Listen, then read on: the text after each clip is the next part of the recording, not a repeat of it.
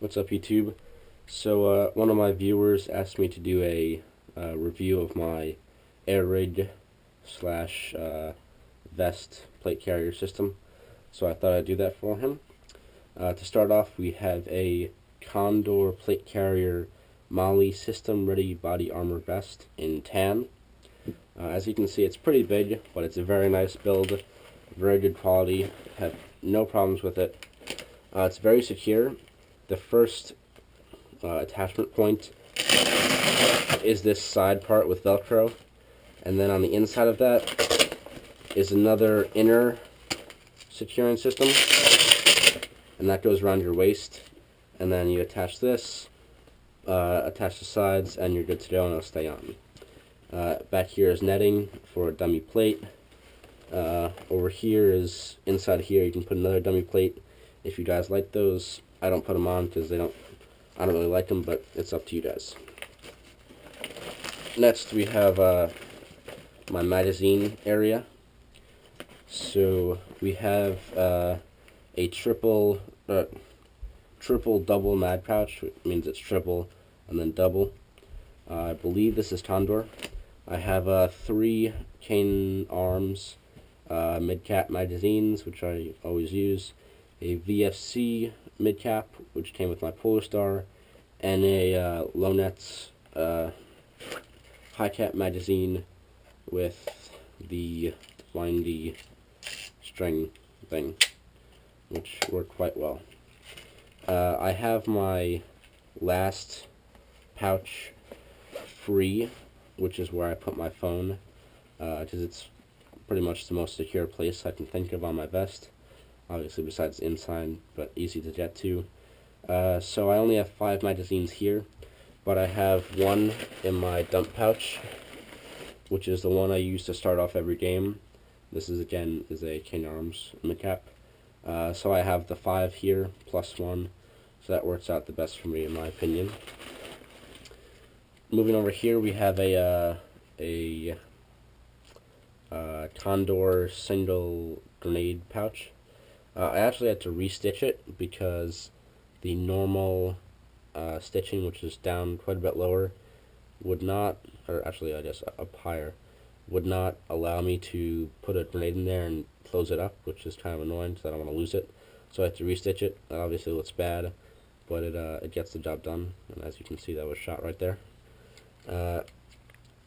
On the side, ow, that really hurt. On the sides here, we have the sides have 2 M4 pouches on each side. For some reason, they're really snug, and they don't really allow you to get a magazine in there. If you wanted to, I could guess you could really force it, but it's not really worth it to me. I have a speed loader in there for my mid caps if I need that. You can see I have my Strike Force patch right there. Up here, I have my Condor sling. I have it attached at the handle back there, and then when I put it on, it kind of evens itself out on each side, so it's not uncomfortable. And then I have the other end for this on my gun.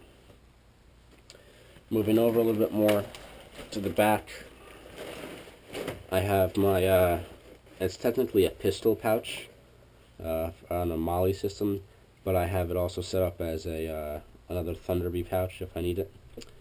Up here I have my Evike Lead the Way patch. I just put it on. It was free, so. Back here I have my Condor hydration pack. I think it's version 2. It has a lot of Molly on here, nice patch area. In the bottom pouch over here, I have my Polarstar instruction manual if I ever need it, which is kind of rare, but have that if I need it. In the upper little pouch up here, I have just my tournament lock, which I'll show you later, for my regulator. And then in the big pouch, it's attached by these 4 sets of attachment points, I don't know what you call them. I have my tank with my regulator and line. This is a 62 cubic inch, 3000 psi tank. This is actually my smallest tank. I have that one, Then, what else do I have? Got over here my Empire 4500 68 cubic inch. This is like the classic paintball tank, and I have about 3500 psi in here. And this is a Gorilla one also. 90 cubic inch 4500 psi tank, also by Ninja, and I have about 3500 psi in here also. So obviously this one is like the main paintball one, which you would normally use. This one is just way too big, in my opinion, to use for paintball. But one thing you do want to be aware of is these thread savers, again by Ninja. But you just put them on your threads when you're not using a tank, and it's really helpful, because if you screw up your threads, you're pretty much done with, and out quite a bit of money. So those are my 3 tanks. So I have my regulator here. As you can see, it's all attached. You just twist it off right here. I'll show you the steps for attaching a tank and setting up your Polarstar. You're going to take your tank, you're going to screw it onto your regulator with the valve closed, in the closed position. Twist it on. Make it nice and tight, not too tight though. Then you're going to open your valve up all the way, and for me I open it all the way. For you might not have to, but for me it's specific so that I get about 120 psi, 130 when I open it up all the way. Then it obviously goes to your line over here. This is my mini regulator.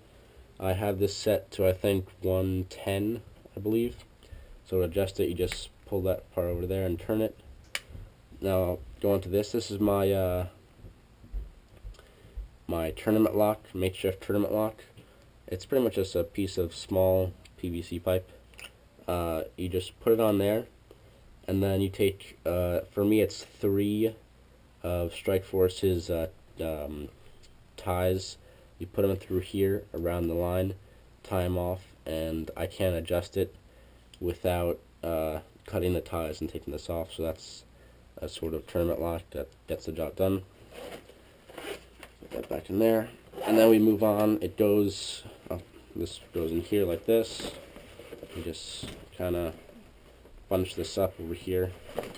You don't want to make it too like weird, because you don't want any air leaks or something, but just as long as it fits in here, I have it like that, and it gets the job done. Then it goes through my handle over here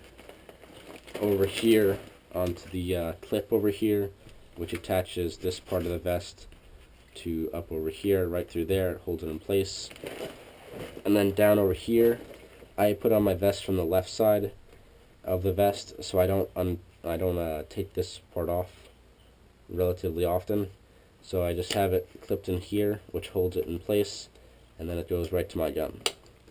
So that is my review of my